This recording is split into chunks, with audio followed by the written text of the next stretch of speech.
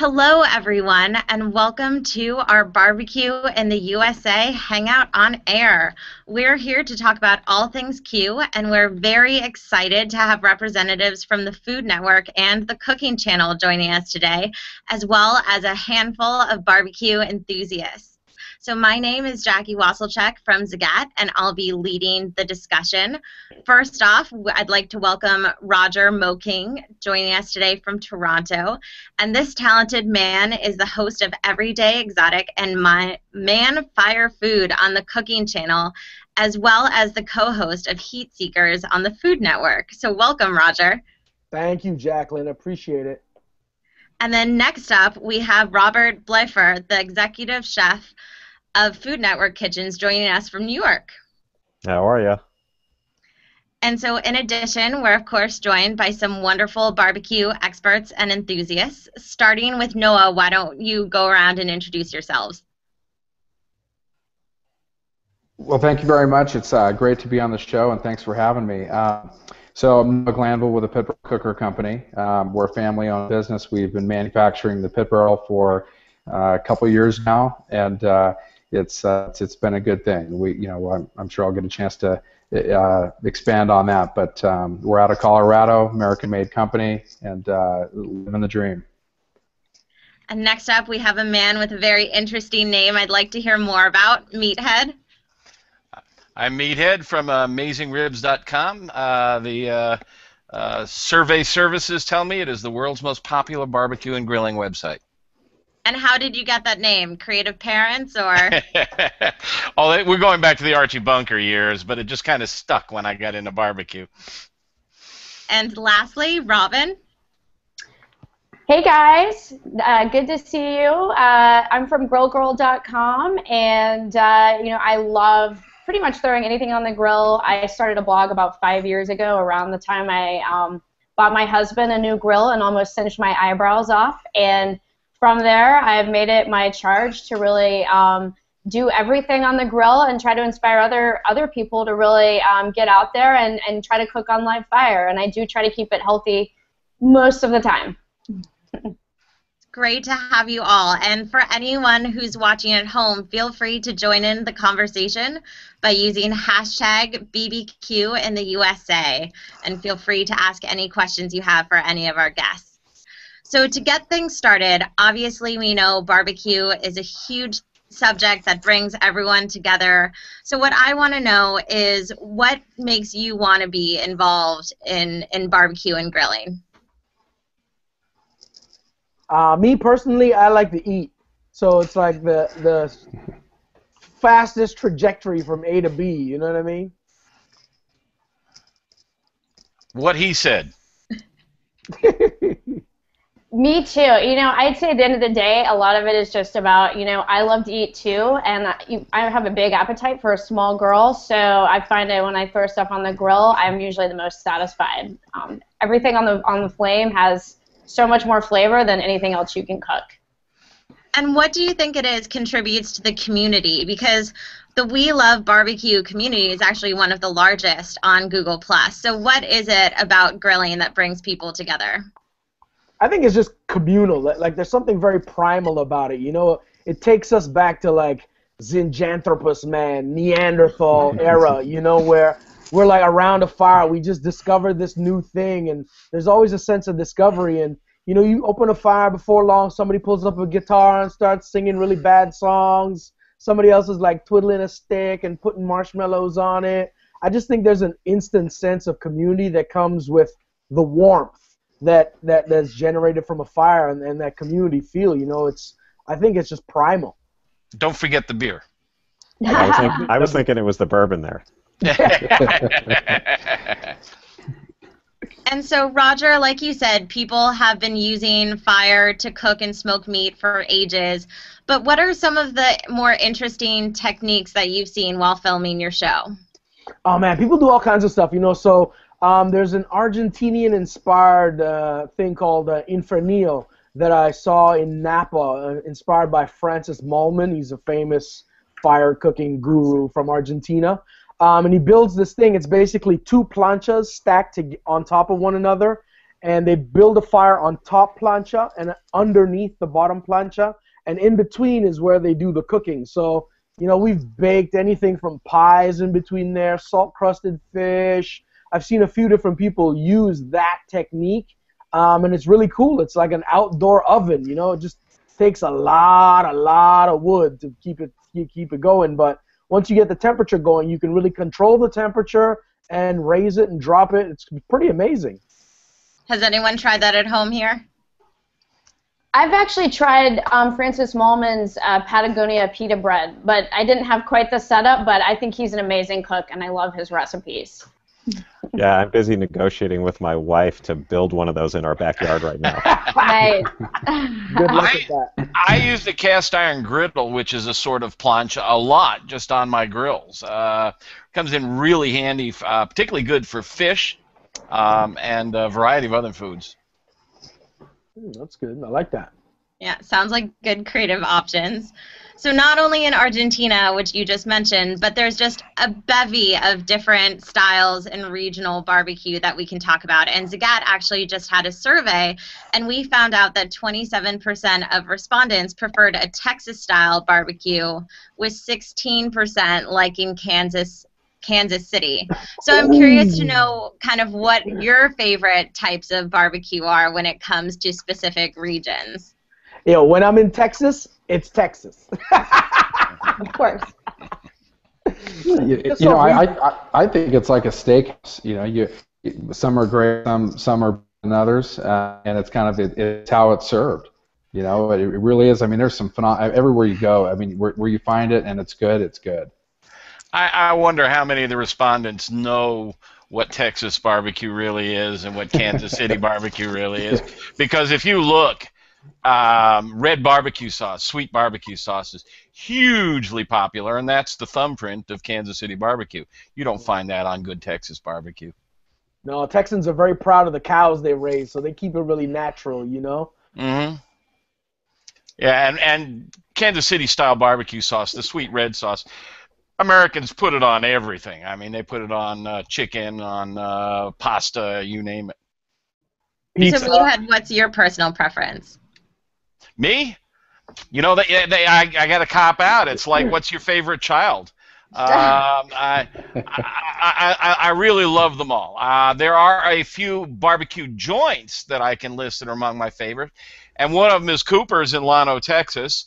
It's a great place. I'll bet you Roger's been there. It's probably a few other folks where they cook on huge pits, and you can walk up to the final pit in the row and say, "I want that piece of meat," and they'll hand it to you. And they ask you if you want sauce on it. Their sauce is very thin and not sweet, and if you want sauce, they dunk it in the vat. And as the day goes by, that sauce gets better and better and better. But of course, everyone thinks that the state they come from has the best barbecue. I mean, I'm originally from North Carolina, and of course, we think that we have the best barbecue. But I'm never going to turn down any barbecue, no matter what state it's from. You guys do the tri-tip out there in Northern Cali like that, right? In California, they do, and I'm from North Carolina, so we're all about pork. Pork. Okay. Yeah, North California. Sorry.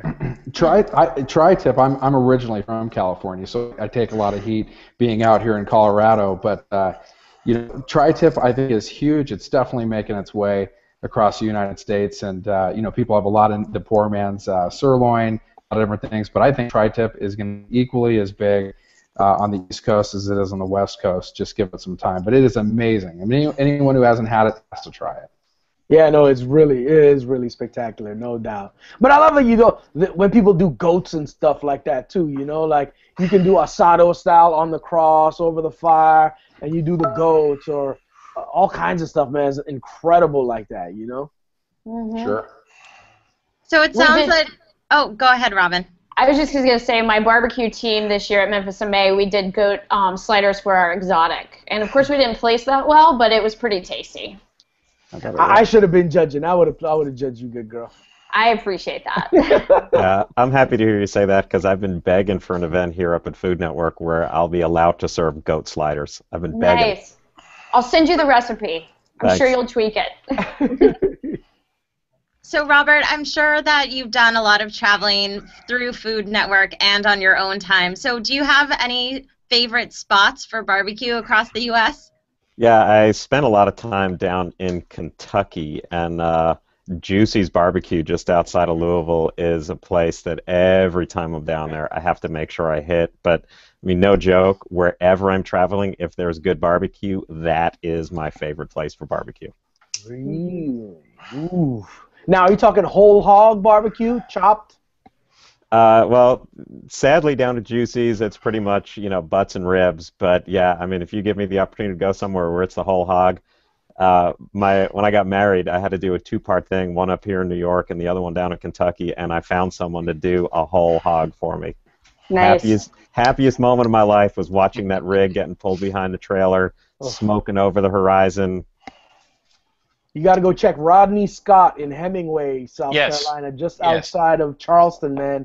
It's the best whole hog I've eaten, and I had quite a bit yet, And Nice. he's super sweet, too. Good guy. Super sweet. Nice guy, right? Yeah. No, he comes out every year for the Big Apple barbecue in New York, and he's just a pleasure. Oh, I love that guy. I love that guy to death. He's the sweetest man, and it makes good, delicious barbecue.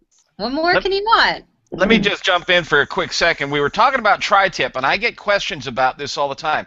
It's a cut of meat that made its name in Southern California, and as it was said, it's working its way around the country. People often go to their butcher, and they've never heard of it. So if you want to try tri-tip, write this down. It's number 185C in the NAMP book. NAMP. That's the official butcher's guide. So if you go to your butcher and tell him you want 185C, you can find it. That's nice. I like that. I'm actually from Southern California, so I had no idea that it wasn't available elsewhere in the country, because that was like my favorite growing up. It's really hard to find outside of California. Okay, now I know, and now I know what to ask for when I go to my butcher. Thanks, Meathead. It doesn't sound as sexy, though. Can I have a 185? It doesn't have a swag to it, So we've talked a lot about restaurants, but Robert, I know that you're in the Food Network kitchen. So is there any sort of favorite recipe you can share that people might be able to take with them home? I guess sadly, I don't usually work from a recipe. I certainly have my patented dry rub, but I love just take a pork butt, give it a good dry rub, let that sit on there for a good hour or two while you're getting your fire hot, and then low and slow, lots of good hardwood on there to get the smoke really pumping through. Get that thing going for a good 5 hours, let it rest before you rip into it, and then hopefully you have that bacon-like skin on the outer layer and that nice juicy meat in the middle. Suddenly I'm very hungry. What kind of wood are you using? What kind of wood are you using, bro? Well, half the time that all depends where I am. I mean, in my garage right now, I have oak, hickory, and cherry, but and anything that's going to smell pretty. That's hardcore. Yeah. You mentioned dry rubs. There's a bunch of them for sale in stores, and McCormick makes them, and also on websites. But I'd really like to encourage listeners to try making their own. It's a lot less expensive. Most commercial dry rubs are primarily salt, and it's pretty easy. I've got some recipes on my website. I'll bet you Robin does too. They're not hard to make. You don't want to use the same rub you use for pork as you do for beef, but or seafood, but they're really easy to make and a lot cheaper that way. And you can customize them then, make it to your own taste. Absolutely. Meathead, I really echo your sentiments. I'm all about making my own rubs, and what I'm really into right now is like smoked sea salt and smoked paprika and smoked brown sugar. And of course, smoked black pepper, and that, I'll put that in a rub, and it's great on just about everything, So I really just, like you said, I think you can really get creative and really kind of play to your own palate, but then you really can control salt, and also a lot of times these rubs might even have MSG, and you don't really need that. So I'm all about au naturel and doing your own. Well, if you're brining too, you don't want all that salt in your rub. But I like the idea of smoking all the herbs, because then you can use them indoors and bring the flavor of outdoors to indoor cooking. So you don't just look like Jerry Garcia. You like to smoke the herbs. I was on to you, bro. I was on to you. Uh-oh.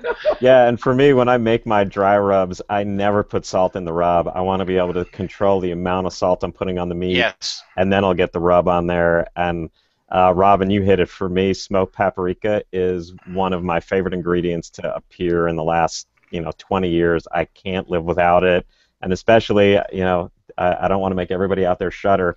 If I ever have to use the gas grill and I can't break out the charcoal, smoked paprika is gonna just be slathered on everything to at least make somebody think that there was some real wood happening in there. Well, and they're easy to make. They're easy to make from scratch, even if you don't want to do it from paprika. You can just take sweet bell peppers and smoke them, and dry them, and grind them. I do that with jalapenos and make my own chipotle every year. And we've got a whole variety of peppers out there, and I just smoke them and dry them. I just did some smoked sun-dried tomatoes last week from little cherry tomatoes, sliced them open, smoked them when they were desiccated, but not completely hard, still pliable. Fabulous on salads, pizzas. Yum. Full of good tips, Meathead. I'm impressed. So, Robin, while we're on the subject of recipes, I know that you tend to cater some of yours towards a more health-conscious crowd. So it's summer, tons of people are grilling barbecue. Do you have any particular kind of tips or recipe that you'd share? For a crowd, one thing I really love to do, and I think that people always find this kind of like a fun thing that's different and they haven't heard of, is a spatchcock chicken. You can buy a whole chicken pretty inexpensively, have your butcher cut the backbone out, and then I'll make a marinade and, really just slather it underneath the skin, and you grill it underneath a brick to get the skin really crispy, and you can feed, a pretty good crowd with this, and then I'll throw it with like some grilled romaine and, some grilled veggies, maybe even do, I like to do grilled bread with compound butters and the whole 9 yards, but that's one of my favorites just because it's different and people haven't tried it before, and usually chicken's pretty, it's one of the lower fat ones, I'd say, and you can add a lot of flavor to it. I love doing a pork tenderloin too for a crowd because you can be, you can use a lot of different marinades or rubs. The flavor really adheres to it well. And, if it's a crowd, you can also slice the pork tenderloin and make sliders out of it, and then it'll really go that much further. It doesn't take forever to cook, And then, of course, there's always the meat on the stick aspect. I'm a huge fan of skewers. They do require more prep work in the beginning, but, because usually the cuts of meat or pieces of meat are smaller once they're in a skewer, they'll grill pretty quickly so that, you'll be done pretty fast, and then you can spend time hanging out with your guests. Because I don't know if you guys are like me, but a lot of times when I have people over, I end up cooking the whole time. And a lot of times I'd really love to be just hanging out with people and having a cocktail as well, and enjoying my friends and family over. So those are some of my favorite ones to throw out there. Robin, Well, really- I know you cook on your sailboat. What do you cook out there when you're out there in Biscayne Bay? That can be interesting. What did I do the last time? I'm trying to think. I've done skewers a lot. It depends on the size of the grill, and sometimes those are really small. I've done steaks. I've even made breakfast on our boat. As long as you have a cast iron skillet, you can really throw anything on that grill, which is great. I've made huevos rancheros on it. We've camped on the boat, and that's another story. But on a 21-foot sailboat, camping with your husband it'll bring you close together. That's for sure. Well, definitely sounds nice. It sounds like a good alternative to just being in your backyard. Yeah, So we talked absolutely. a little bit about tools, but I'd be curious to know kind of what are some of the ones really active being used today? I tell you one thing Thermometers. I use a lot, actually. Speaking on the cast iron thing you were talking about, Robin, in Trinidad we use a thing called a tawa. A tawa is a round, flat steel plate. It's like cast iron steel, and it's what they make roti and chapati with, right? Nice. So I just put that on top, and I fry eggs. I make scones and biscuits, Yum. like pancakes on there. I'll make grilled cheese, sear tomatoes, sear. I treat it like a griddle, So get a crust on some bison loins and all kinds of Yum. stuff. But it's a tawa actually made for roti, and I tell Trinidadians that I do all this wacky stuff with it, and they look at me like I'm crazy, I love You it. are. Yep. Well, a little I bit. got to jump in on the tool question. absolutely the most important thing you can get, the best way to amp up your outdoor cooking, to make your food turn out better, are the new digital thermometers. There's just a whole fleet of them. You can get a really good digital thermometer for $25, a meat thermometer or a food thermometer. And I mean, if you're cooking a steak, medium rare is 130 to 135. You don't have to cut it open to look at the color. You just stick it with a thermometer. You get a reading in 4, 5, 6 seconds, and you know exactly what your temperature is. Steak's expensive. There's no reason to overcook it. Chicken is often contaminated with salmonella. There's no reason to make your family and guests sick.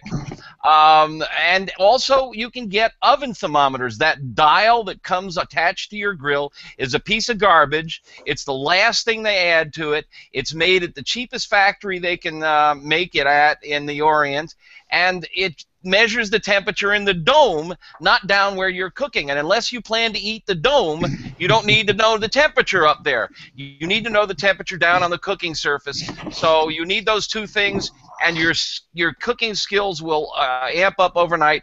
I've got a buyer's guide to thermometers where I rate and review not 100, maybe 75 of them. Go look at that and order yourself a couple of good digital thermometers. I second you on that, Meathead. I could not live without my Thermapen. I think it's totally worth the money, especially like when I've done my women's grilling clinics, you know, and women are like, how do I not overcook chicken or not undercook it? It's all about using a meat thermometer. I mean, why guess when you know? And that's one thing I'm all about is, yeah, the Thermapen is awesome. Another trend I'm seeing, and I'm going to have to give you a plug right here, Noah, is people are really getting excited about the pit barrel cooker and just, you know, different types of grills out there. And so I would say, you know, people are kind of getting outside of their comfort zone of your traditional gas or you know, something you can buy at Home Depot and wanting to try new things, you know. Yeah, Noah, what inspired you to create the pit barrel smoker? Just Robin's comment and the Meathead.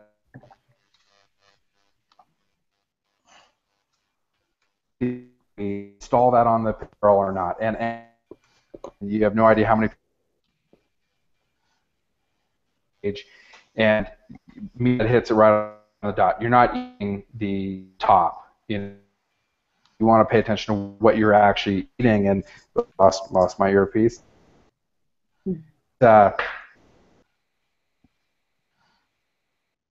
Will make, and that is so important. And a good instant read digital thermometer, a Thermapen, and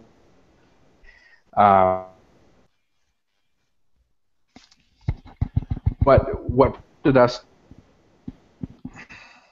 pit barrel? I was in the middle, and I had said to my wife, if we really create something that is set it and get it, and take not just a step back, but a few steps back, where barbecue has gone, fancy things happen. I mean, we absolutely were passionate. We love the fact that we're creating some food with this a quarter, and you don't have to spend thousands of dollars to have. And that's something, and you know, whether you're a C as fire before and achieve results that are absolutely amazing, and something that's really exciting. It looks like we might be having some technical difficulties on Noah's side. Yeah, but bad. Sorry, Meathead? I said I can only hear every other word or so. Yeah, we will make sure to make his answers accessible because I think we all want to hear it. So Yeah. we'll be posting those. Pending his return, people who don't know the product, it is an old 55-gallon, actually I think it's a little smaller than that, but it's like an oil drum that they have created a very clever cooking system for, and it's very modestly priced. I think it's well under $200, and I know a couple of competition barbecue teams that are using it. My equipment expert, I have a full-time guy who reviews grills and smokers. He's using a pit barrel cooker, and he loves the thing. So it's a great, inexpensive way to both grill and smoke. It's a hot new product. I've only heard of it maybe 6 months ago, but it's really caught a lot of people's attention. One thing to mention too is that Noah and John Dawson from Patio Daddio beat Johnny Trigg in ribs at a barbecue competition, and Johnny Trigg is like the ribs king, so he's really getting some notoriety with that.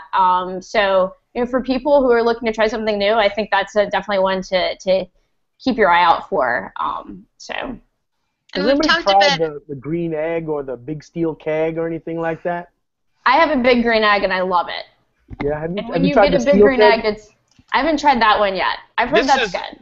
This is a category that's among the hottest categories of cookers out there. There was only the big green egg about 10 years ago, and there must be 15 knockoffs out there. They're called Kamados because they're sort of like the ancient Japanese Kamado. The egg was the pioneer, although my favorite is one called Primo because it's oval-shaped and it allows you to have a hot side and a cool side, and I think that's really a crucial concept in outdoor cooking, is have a hot side and a cool side. All the rest are round, and it's hard to do that. The other category that's really, really hot right now are pellet smokers. Yes. They're often called grills, but they're not good at grilling.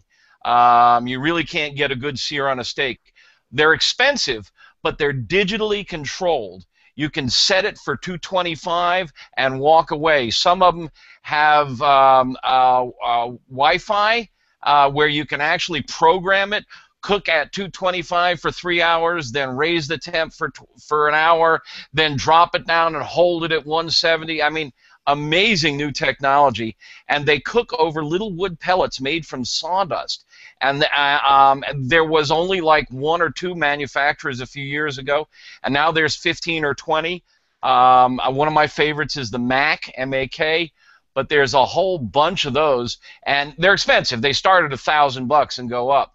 But boy, talk about set it and forget it ease and delicious That's not food. fun, meathead man. That's not fun. It's like working in a hotel. It's like you put on the auto share and you just go, you know? It's like the whole thing is you're supposed to be around the fire and hanging out with your buddies, and everybody leaves and you smell like smoke, you know? Like that's sometimes you want to serve lunch at noon and you don't want to stay up till all night long because you put the meat on at midnight and you just don't feel like staying up all night tending the fire. That's the fun of the game, man. I have to echo what you said too, Meathead. You brought up some good points. When you get a big green egg, this is another side of that, is that you really get into this community. It's almost like a cult-like following. You join the eggheads. I have one. My dad has one. I mean, you get it, and you're kind of in a cooking community, part of the larger barbecue community as a whole. But also what I'm seeing too, and especially even in the competition circuit, the pellet cookers are just so much easier than like what people might have with a stick burner, where they're much more temperamental and you're having to load your wood all the time. People are doing really well in the competition circuit with pellet smokers. So yeah, but here's where I come down with Roger. In competition, you need to be demonstrating your fire management skills. Exactly. You need to be cooking with charcoal and wood. For backyard, and for me, I do recipe development, so I need to be able to tell people cook at 225 for X number of hours. It's just a great recipe development tool.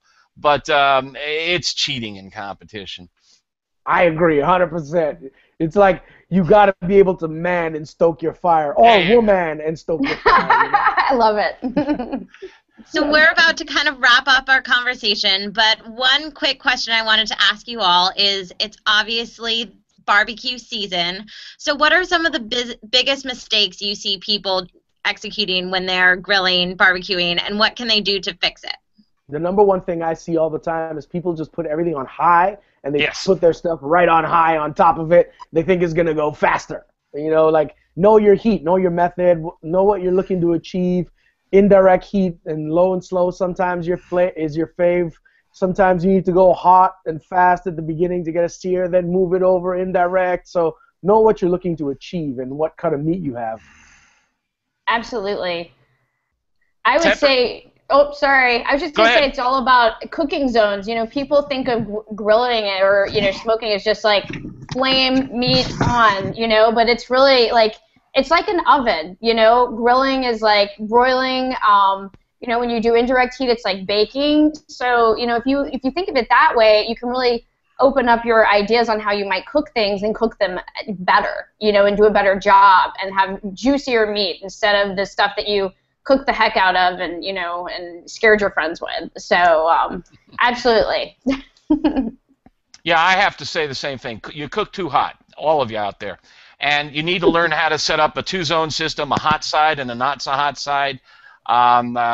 Sometimes you do want to cook hot. Thin skirt steaks, bang, hit them with heat. But anything thicker than an inch, you need to slow it down, ease it up. You need to learn techniques like reverse sear. I have a number of articles on all these concepts that people can come look at on when to cook at what temperature. But it's all about temperature. It's all about control of heat. And once you get a sense for the thermodynamics, you can really amp up your game. Yeah, and the other thing, Roger touched on it at the end of his comment there, is the cut of meat. You know, in addition to heat obviously being the key thing, cut of meat, you get people trying to go low and slow on cuts of meat that should be kept mid-rare at best. And other times, you know, going the other way, a cut of meat that has to go forever, people are thinking, oh, it's cooked to medium rare, let me get it off now, and it's, you know, borderline inedible. Yeah. Beef ribs. Take them off medium rare, you're going to chew all day long. Yep.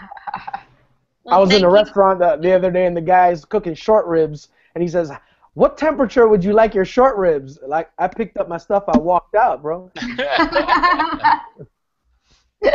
That's awesome. Thank you all so much for sharing your wisdom with us today. And please be sure to check out Roger's show, Man Fire Food, on the Cooking Channel, Mondays at 9:30 EST, 6:30 PST. And also visit Food Network's Grilling Central for some tried and true barbecue recipes at foodnetwork.com, in addition to checking out Grill Girl and Meathead's website as well. And again, thank you so much for joining us today. Bye, everybody. Thank you, guys. Peace.